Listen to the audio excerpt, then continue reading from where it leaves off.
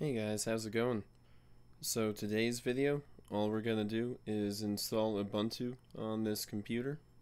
We're gonna run it alongside Windows 10. So the first thing you're gonna do is come over to ubuntu.com/download, and then we'll go ahead and click on this. Now I already have downloaded 22.04, which is the LTS right here.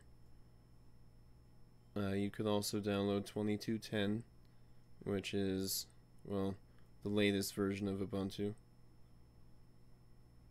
However, if you read the fine print, the LTS is supported until April 2027, whereas 22.10 support ceases July 2023.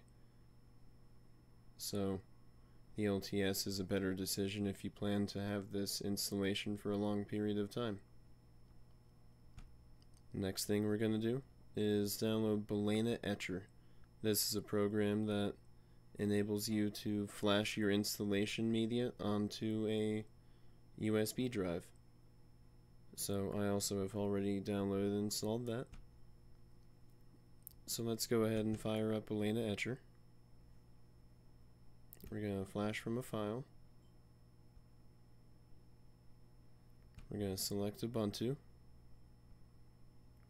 And we also need a flash drive. In my case, I have one plugged into the computer. It is a 16 gigabyte. We're going to select that. And we're going to start the flashing process here.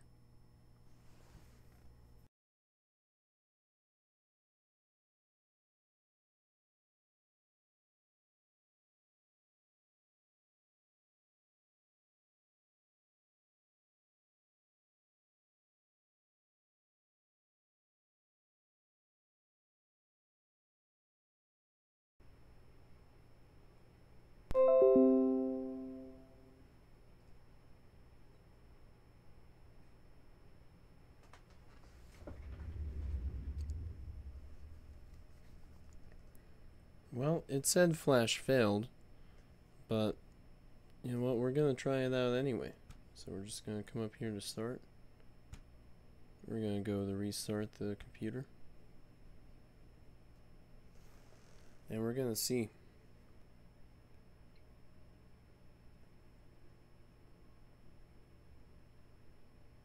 And now it should boot off of the USB. Oh, look, Ubuntu. Let's try it out.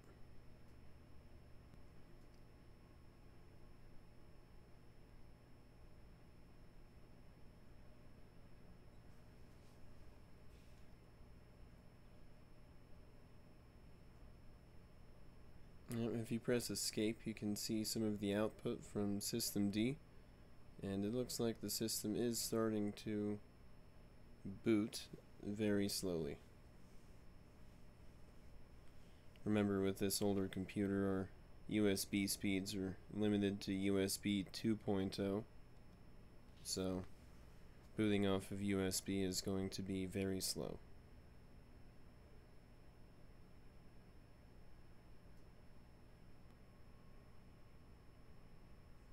Oh, and we have a mouse.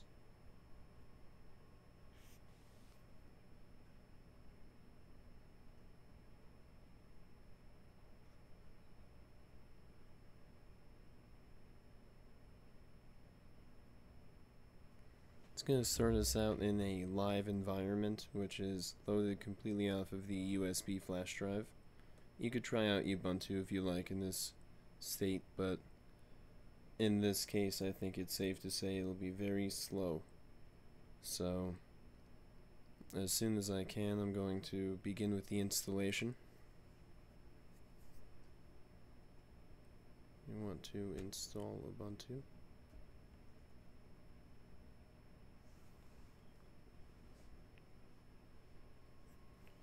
And it has chosen the correct keyboard layout for me. Continue. And we're going to choose my Wi-Fi network here.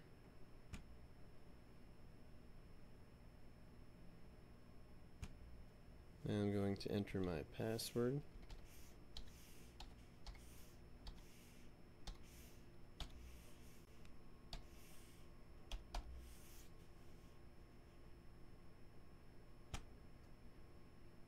We're going to connect.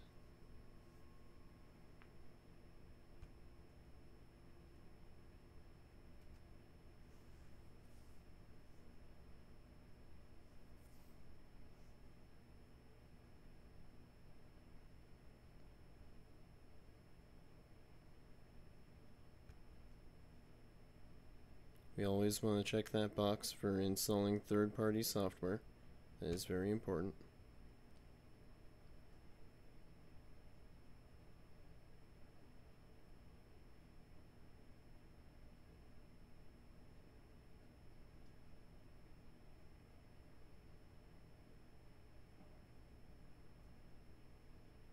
Now this Dell Optiplex has a PCI Wi-Fi card in it.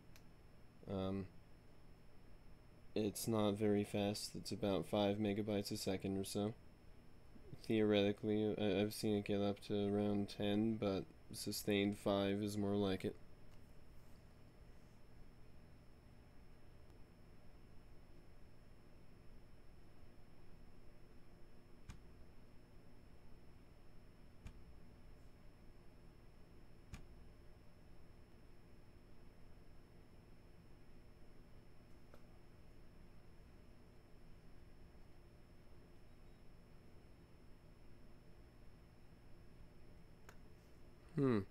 That's interesting. So it has correctly chosen the SSD to install alongside Windows 10. And what's very interesting, I think at least, is this slider here. So it looks like there is a system or root partition and a partition that is separate for the user. So I think it's safe to... I think we'll just leave it like that. That sounds good.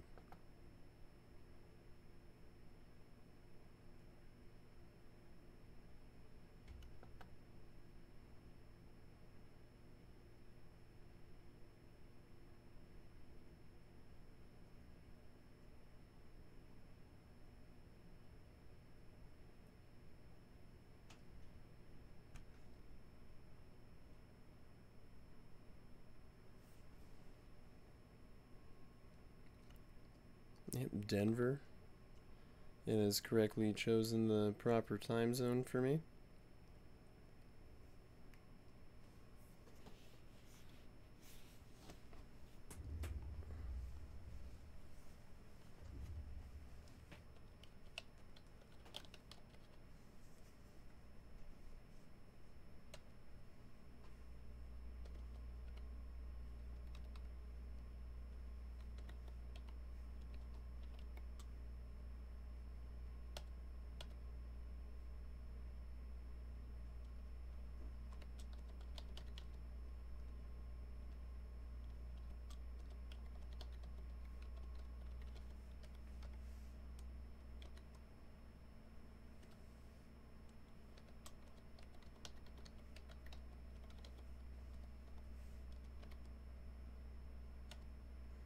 Alright, we want to require the password at login. I've chosen my password, computer's name, username, continue.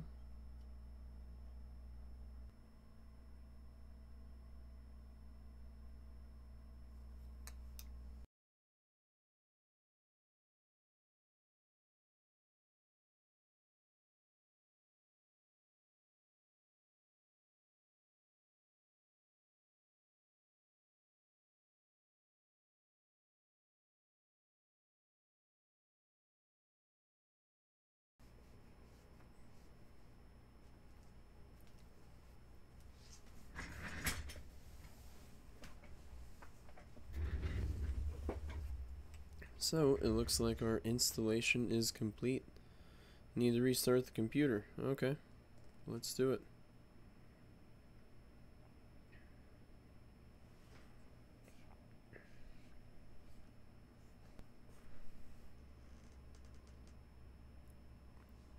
Now I know that in my case I should probably enter my BIOS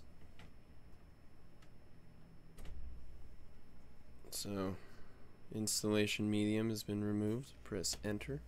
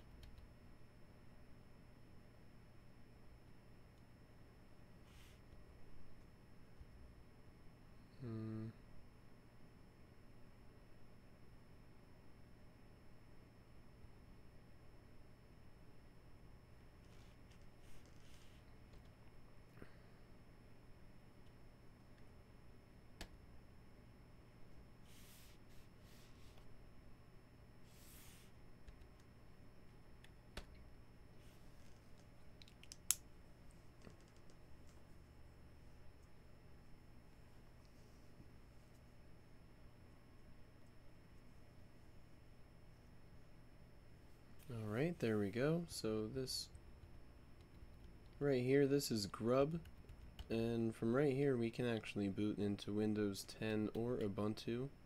So gotta load into Ubuntu.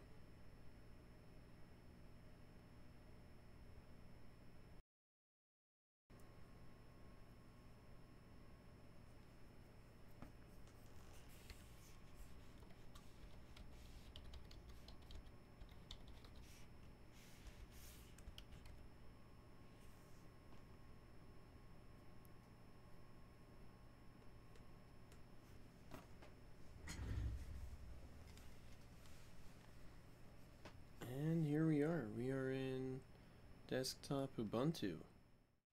Perhaps I'll do a follow-up video on refind on this system, but for now I'd say we have successfully dual booted both Windows and Linux on the same system.